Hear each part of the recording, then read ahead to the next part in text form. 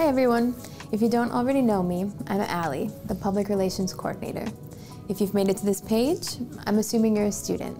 And although I'm a cabinet member with the Lead Men organization, I'm still a student, just like you. I understand the struggle to push through difficult classes, strive for student leadership positions, and the pursuit to succeed in your education. My goal in this leadership role is to connect students like you and I throughout Minnesota to encourage each other, drive change, and achieve success collectively. One great way to achieve these goals, increase participation and civic engagement, is the STAR Campus program. This program was created to recognize and reward the most active campuses in Minnesota. The team has come up with 12 specific criteria points to help your campus become the best it can be.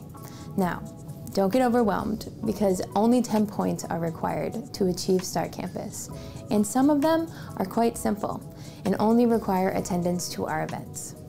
With a good team, some planning, determination, and enthusiasm, you and your campus can certainly make great things happen.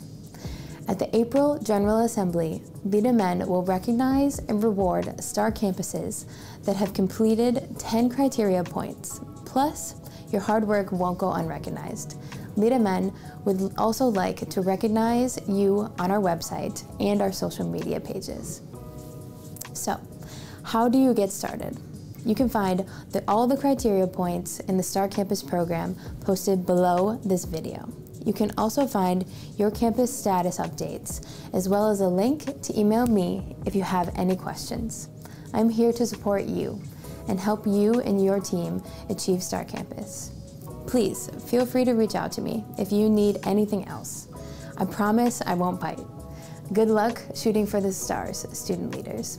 We believe in you.